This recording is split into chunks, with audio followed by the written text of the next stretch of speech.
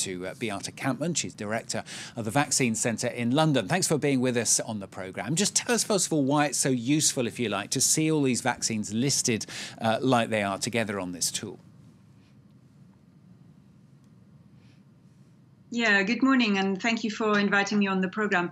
So we put up this vaccine tracker to really show the development of the preclinical vaccine candidates all the way through to what hopefully will be a safe and effective vaccine against coronavirus in the future. So it is important for people to understand that vaccines don't just get developed overnight, and there is a lengthy process. And the time when it gets really more interesting is when the candidates move from what we call the laboratory or preclinical phase to the human trials. And very few of those, as you say, over 200 candidates have made that step so far, and many, many will not make it. But what's important is the ones that are coming through and how we're going to assess them. Yeah, as you say, it's important to be able to see what stage they're at. And of course, what we're really hoping for is that they'll further get down that route so that something might be ready sooner rather than later. What are your hopes? Yeah, so we know that about 2 candidates are now going into phase 3, which is the phase where we can really see whether the vaccine is not only safe, but also protects from the disease that we want to protect against, because there are many steps in vaccine development. You need to have a credible construct that induces the right kind of immune response, but it's also not giving any side effects. And by the end of the day, we need to prove that the people who've been vaccinated are really protected against the disease. And that takes some time. And it is really quite astonishing how far the process has come in this very short period since January. And already in April, we had the first candidates going into humans.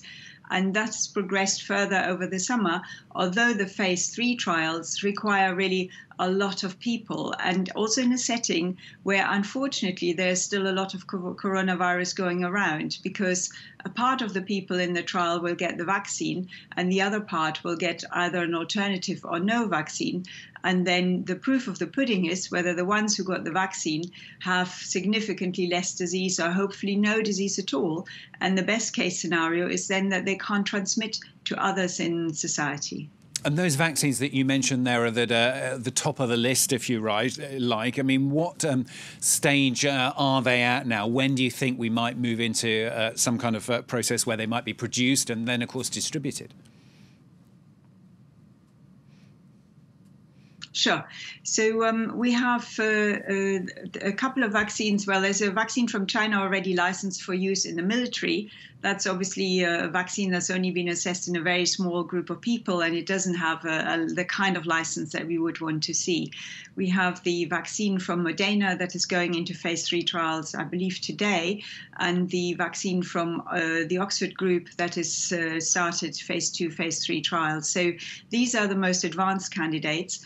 If these trials go really, really well, then the results might be available in the autumn, but that doesn't mean it's coming to a vial anywhere or a syringe anywhere near us soon. So then the production will have to, well, first of all, the license will have to be obtained after negotiations with what's called the regulators, who are the people who need to make sure the vaccines are safe and fulfill their profile.